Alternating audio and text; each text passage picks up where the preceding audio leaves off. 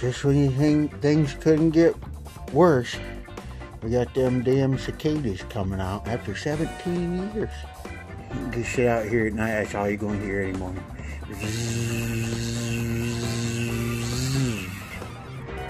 Shit. Can you imagine being buried for 17 years? How old are them some bitches when they come out? 400? 500?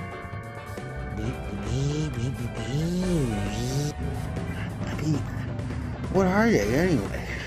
You really get unlucky you run into a flock of them some bitches, boy. I seen a cicada one time had a cigarette hanging out of his mouth. Looked like one of them blue angels leaving a trail through there. Had a pet cicada one time. We only could keep them for like a week if some bitch wanted to go back underground. We tried to rope them up, take them for a walk. People say, hey, what is that anyway? Some bitch was buzzing all around. Right, some bitches come out and teach the other bugs how to fly. And they rack up all them bug bucks. And then they go right back into hiding for 17 years. They hoard that shit. That $100 bug buck got a picture of the mantis on it. That's a bad sumbitch right there. We caught a mantis one time too. All sumbitch wanted to do was pray.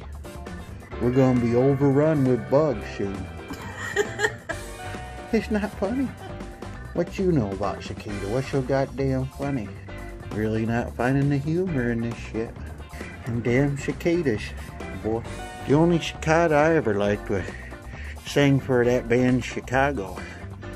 He was a good cicada.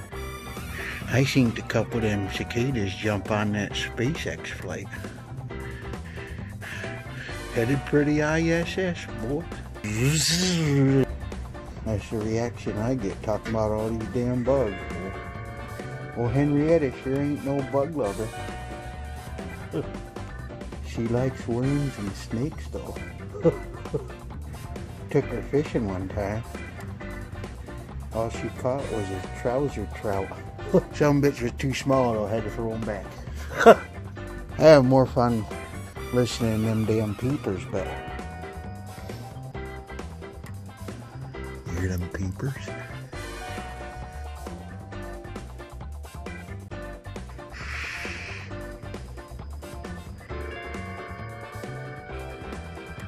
I got a peeper coming in hot. Heard him peep twice.